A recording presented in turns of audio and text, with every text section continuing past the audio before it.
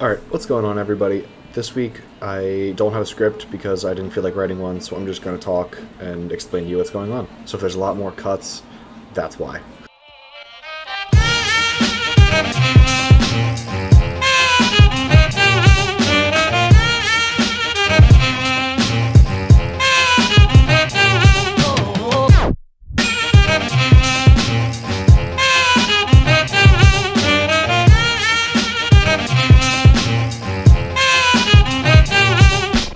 So I finally finished building the second prototype.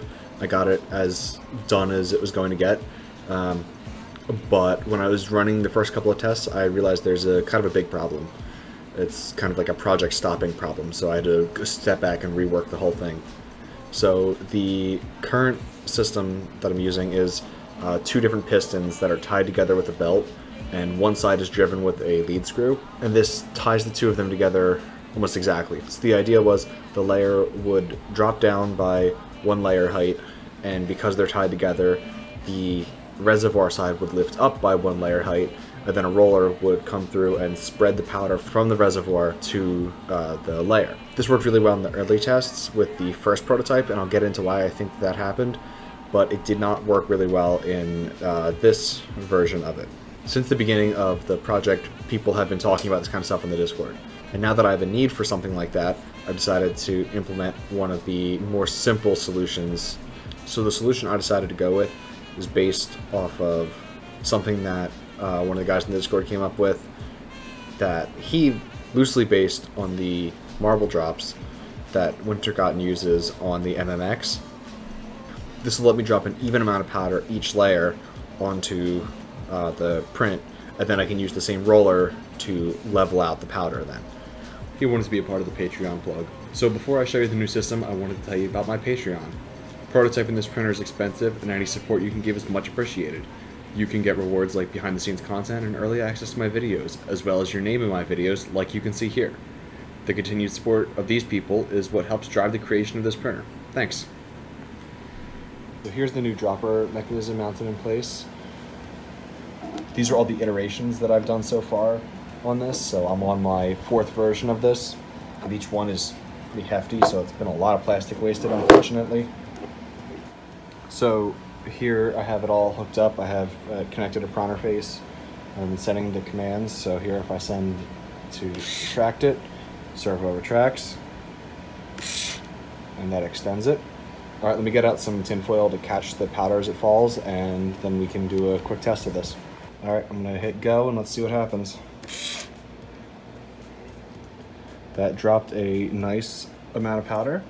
Then it'll retract, and it dropped more powder. Good.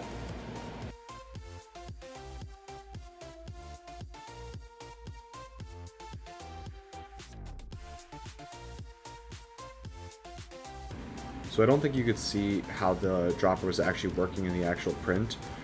So I brought you into Fusion here so you can see how it works, and I could show you the actual linkage. So I have the servo mounted here. This joint is a little off just because I have spacers in the real world here that aren't here. You can see as the servo turns, it pushes this linkage out, which then pushes the dropper out and aligns this section here with the bottom holes. This is the orientation, so it aligns these bottom holes and the powder drops out.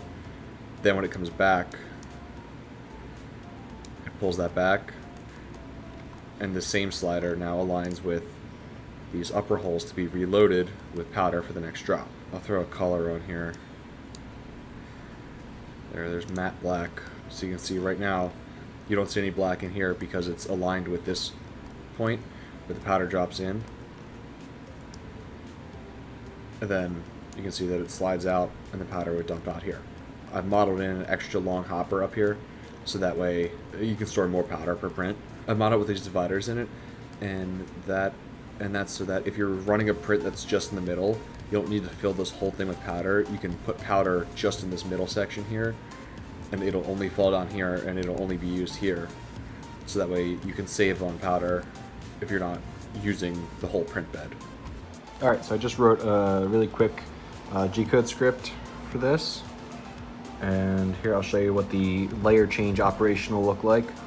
So this will be right after a layer change. So this bin will drop down by whatever the layer height is, and then it'll do this. So it's homing, it's moving out into the drop position, dropping the powder, and then rolling it back. And then it'll stop there, or then it'll go through and do the rest of the laser.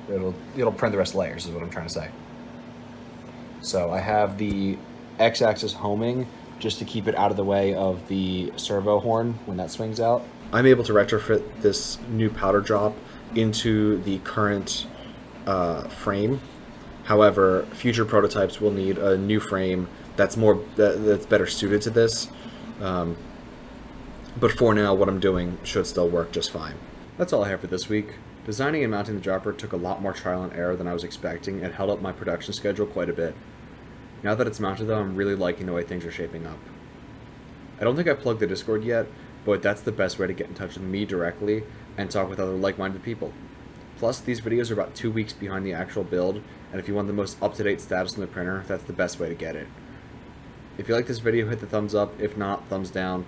If you want to follow the project, consider subscribing, and if you have any thoughts or questions, you can leave them in the comments down below, or better yet, join the Discord and leave it there. Thanks for watching.